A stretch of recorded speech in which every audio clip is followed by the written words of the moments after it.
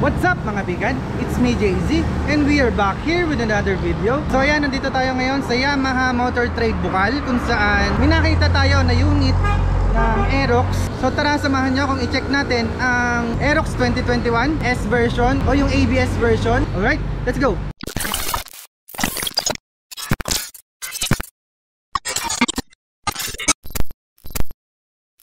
So nandito tayo ngayon with the Yamaha Aerox S 2021. So ito po yung ABS version. Keyless na rin siya. And then meron siya ditong kill switch. Pagdating sa aesthetics niya, nag-iba yung front part niya, no? Yung unahang fairings niya. Yung design, parang mas naging aerodynamic siya. And then itong nasa harap natin is yung matte black. Yung mga stickers niya is glossy naman. Equipped with blue core pa rin, syempre. And then VVA. Again, ABS to.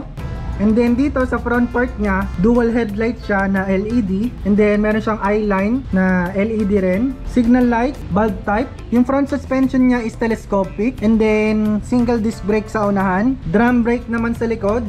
And then dual swing arm suspension sa likod. So yan, wala pa siyang baso. Airbox niya medyo humaba kung i-compare do sa version 1. And then sa likod, yung signal lights niya, bulb type din. Then meron na siyang ilaw sa plaka na bulb type din. Ito naman, reflector. Then check naman natin yung ignition system niya. So ito, so mapapansin nyo wala nang susi. Tatapat lang natin siya sa open para mabuksan natin itong dalawang to. So fuel, yun, bukas na. Yung gas tank niya, 5.5 liters. Mas malaki yung gas tank nito. Then sa seat, pindutin din natin to. Yan, bukas na siya. So sa seat, kung doon nagkakamali, 25 liters to. And then ito yung battery niya.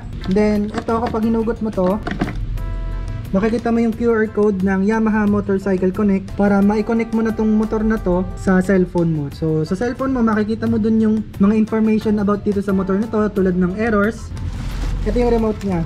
Yun, ang daming fuse. Mas okay to, no, na nakabukod yung mga fuse niya. So kung i-compare mo siya dun sa Mio A125 and other scooters, iisa lang yung fuse niya. So dito marami, ibig sabihin bawat isang electrical system na nandito sa motor nito may sariling fuse. So pagdating naman dito sa upuan, mas naging premium siya. Nagkaroon siya ng stitches, tapos may Aerox dito. So para sa akin mas okay yung looks nito kung compare do sa version 1. And then feeling ko mas naging generous yung foams na nilagay dito. Mas kumapal. Mas magiging okay to lalong-lalo na sa long ride. And then kahit dito sa upuan sa angkas, mas malaki na rin yung foams niya dito. And then dito naman sa bulsa, dito makikita mo yung 12 volt socket. So para siyang yung pangsasakyan. So para makapag-charge ka dyan ng USB, kailangan mo nung adapter. So dito baka kasya yung mga malilit na cellphone and then or power bank, ganun. Pagdating sa switches, headlight to, high and low. And then left, right, dito sa signal lights. And then yung busina. Dito naman yung kill switch, built-in hazard. And then yung start button. Wala po itong kickstart. Pagdating naman sa handle grip, kung ikaw mismo makakahawak nito, maganda yung feels niya. Hindi siya madulas. Same thing dito sa brake lever niya. Solid din yung material. And then meron tayo ditong park brake or yung hand brake. Yan. Para kung sakaling nasa matarik kayong lugar, pwede nitong gamitin para hindi masyadong hassle. Pagdating sa panel gauge, kung dati mapapansin nyo, meron tong pindutan dito. Ngayon, nandito na siya sa pwesto ng pass light. So, hindi to pass light. Ito po ay switch ng menu dito sa panel gauge. Ang nandito is high beam indicator. Tapos, parang temperature doon. Check engine. Tapos, yung parang kill switch. Parang, ayun yung logo niya. So, left and right signals.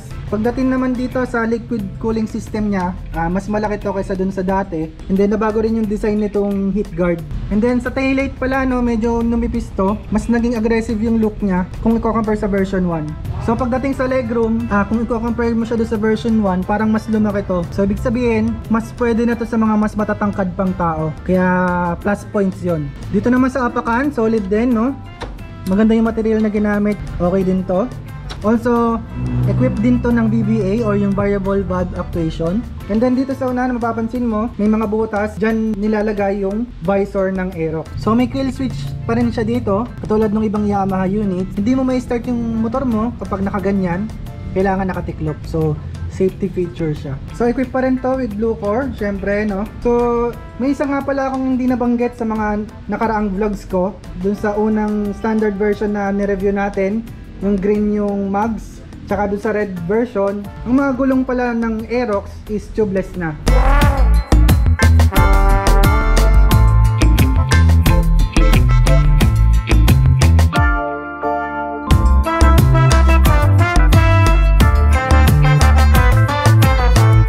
So para sa price naman ng S version, 132,900 ang cash price niya. Down payment naman niya is 20,000. Ang 3 years monthly installment niya is 5,765. So sa unahan, ang size ng gulong niya is 110 by 80 by 14. Again, tubeless po ito. Pagdating naman sa likod, ang size ng gulong nito is 140 by 70 by 14. So tubeless pa rin. So kapag S version o yung ABS version, merong susian dito sa ilalim para sa upuan. So dito sa hawakan ng pillion ride niya or yung angkas, baka sabihin nyo walang hawakan, pero meron yan. Pag ginawakan mo to, yan, meron ka mahahawakan dito or magigrip para dun sa mga angkas. Yan dito. Yan, magigrip mo siya. Na-review na natin, naibigay ko na sa inyo yung spec. And soon magre-review tayo nito. Test ride natin, check natin yung suspension niya, preno niya, yung brakes, para maibigay ko sa inyo lahat yung information. So kung tatanungin nyo ako, okay ba to? Worth it ba bilhin? Ang may sasagot ko sa inyo, yes, of course. Kasi sobrang sporty looking niya. Maganda yung design niya, yung aesthetics. Sobrang sulit sa features, sobrang daming features. Abot kaya pa. Para ma-visit nyo yung kasa na to, ilalagay ko na lang yung link sa baba ng video na to para makapag-inquire kayo and makapag-chat kayo sa kanila. So ano ba yung requirements no pagdating sa cash and installment? Ano ba yung mga documents na kailangan? So tanong natin yun sa kanila.